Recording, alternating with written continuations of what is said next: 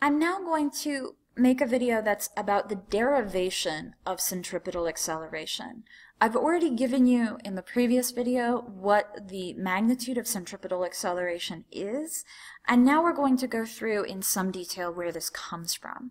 I think that this derivation is a little confusing to follow since it doesn't seem particularly intuitive and it requires a lot of geometric reasoning. So I'm going to try to go through it in more detail than the book does, and hopefully that will make it a little bit clear. Keep in mind that I'm never going to ask you to derive this yourself on a test or anything like that, but understanding this process will help you with your overall problem-solving skills, and hopefully by watching this and thinking through it, you can reinforce the mathematical tools that you already have. So our starting point is that we know we can define our acceleration as the change in our velocity with respect to time. Now I'm specifically writing it this way because we've said that in the case of uniform circular motion, the magnitude of our velocity vector isn't changing, but the direction is. So we do in fact get an acceleration vector here, but for this calculation we only are trying to get the magnitude. So we have to put the magnitude sign on the outside of the derivative of the velocity vector, since we know all we're interested in here is actually the change in direction. So this is a nice starting point, but what we want to do is actually express this in terms of v, where you can think of this as the tangential speed, and r, where that's the radius of the circle that the object is traveling in.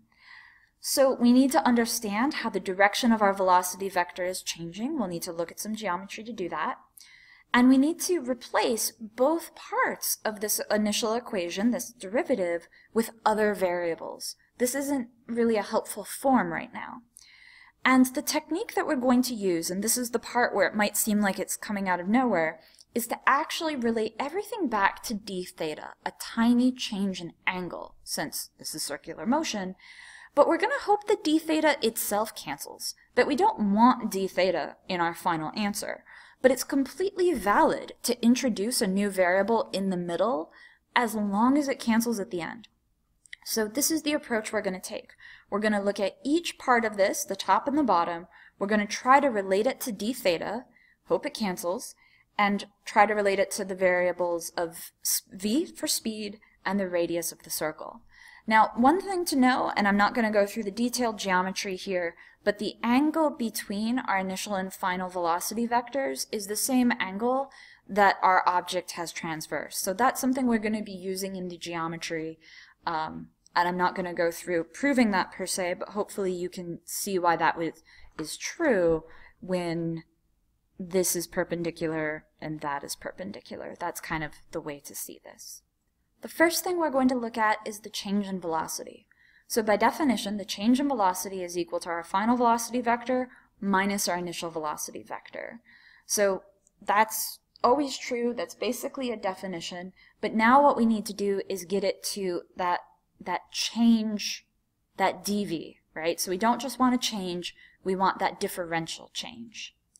So what we're going to do to get dv here is to basically say that this is equal to the magnitude of our change in velocity vector, and all we're doing is taking the limit as delta, just macroscopic change, becomes the differential change. So that's all we're doing. So we're taking two velocity vectors as we would for capital delta change, but then we're actually going to make them differentiably close together, which is reflected in that d theta that we have.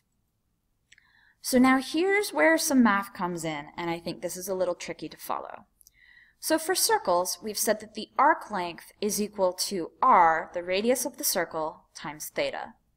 The circle we're actually looking at here is the circle with a center here, and that actually looks like this. Well, if that was a circle. And so the radius of the circle here is actually equal to the magnitude of my velocity. Okay? So what we're doing is effectively looking at this, which is now our arc length. Now, the argument about whether that's a straight segment, which dv is, or whether that is a curve, which s, arc length, technically is, as long as you make theta small enough, it doesn't matter. So S is going to be equal to our dv, theta is equal to our d theta, and r is equal to v. So what that means is that we can just use this equation here, right? So S becomes dv, and again, our center of the circle's here, and that's just the little arc length. That little arc length there is S, or dv. R is actually v. And again, that's not the circle it's traveling in here, but a geometric circle that I'm looking at to understand my change in velocity vectors. And then theta here is my d theta. And again, the d theta in the circle it's traveling in is the same d theta as the opening angle between these two vectors. Now we need to relate dt to d theta. And again, the goal is to get rid of dt. We can have d theta, and otherwise we want v for speed and the radius of the circle.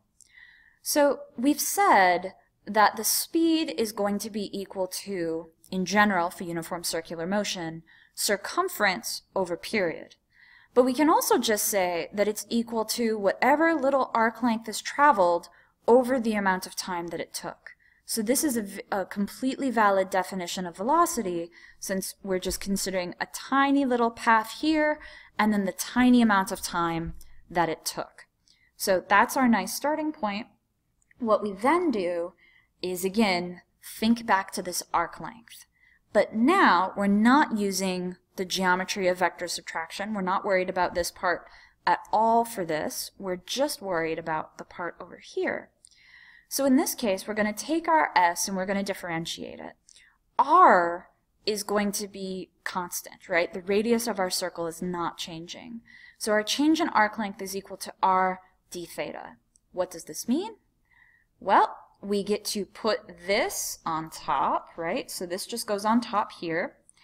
And now we have a new equation for speed in terms of r, d theta, and dt. But what we actually wanted to do was remove dt from our centripetal acceleration equation, so we need to rearrange this. And that leads us to this equation for dt in terms of three things that can be in our answer. So at this point, we're almost done. We have found a representation for the change in velocity vector, where again, this is the magnitude of the change in my velocity vector. It isn't just a change in speed, so be careful about that. And we have that in terms of the speed itself and the change in angle.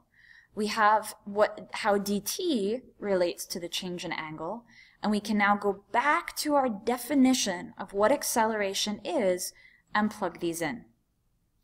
So we plug this in on top, and the dt goes on bottom, and we're left with this form. And what we're going to do, the v is actually, you can think of this as kind of a fraction divided by another fraction. The v is going to pop up on top. The d theta on top and the d theta on bottom are going to cancel.